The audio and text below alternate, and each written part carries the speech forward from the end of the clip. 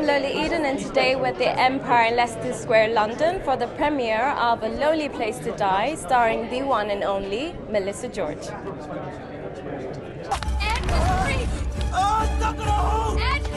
Ed! Ed, you have to listen to me, just breathe!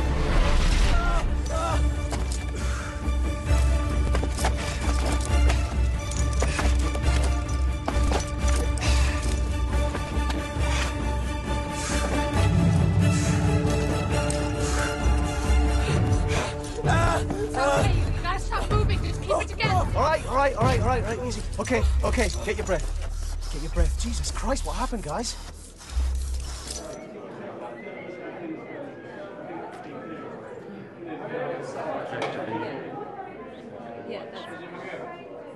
And just straight ahead, please. And just to the right, please. Right in the middle here again, please.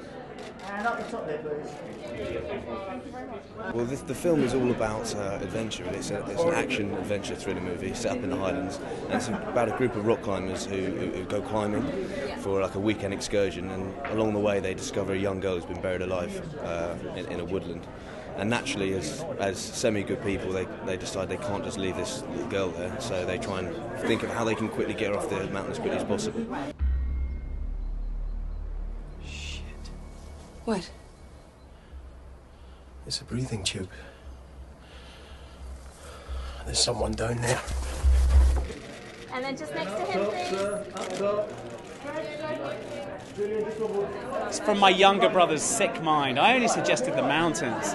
You know, I wanted to make a movie up in the mountains ever since I worked in Edinburgh in the 90s and stuff. But it's really good fun to get him to do the idea of the girl in the box and mix it together. You know. Wow, that's a loud noise now. Oh, it's Melissa. She looks great as well.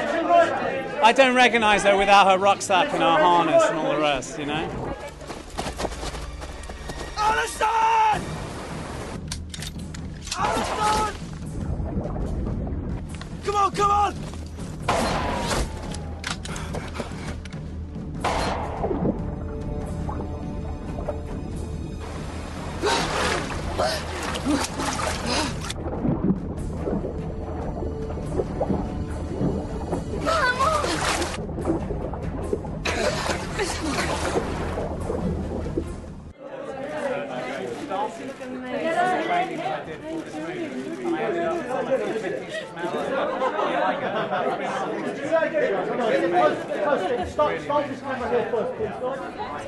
There was an accident that was actually pretty severe.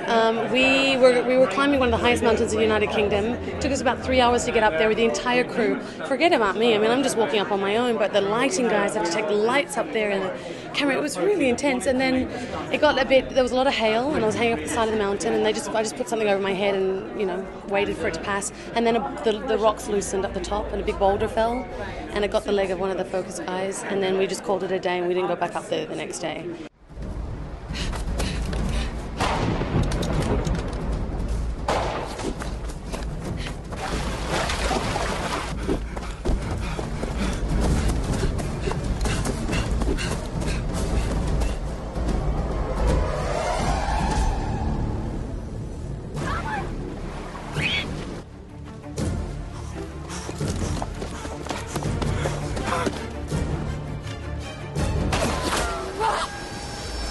And then when he forced me to go into the river, the Scottish River, I'm sorry about that. the Scottish River, I was cursing because he was all like blow-dried and warm and, in the little boat, and he was having a great old time, and he was just forcing me into that Scottish River.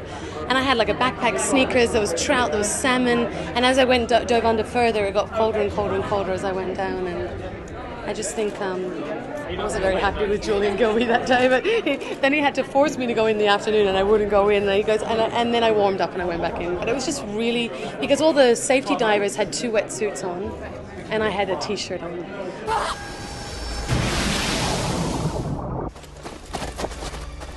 Alison! Alison! Come on! Practice down here, please. Put you in the middle, darling. I think there are a couple of hairy moments just by the nature of filming, and you'll see the things that were demanded of the cast and crew and everybody involved to get the shots that they needed and the stunt team.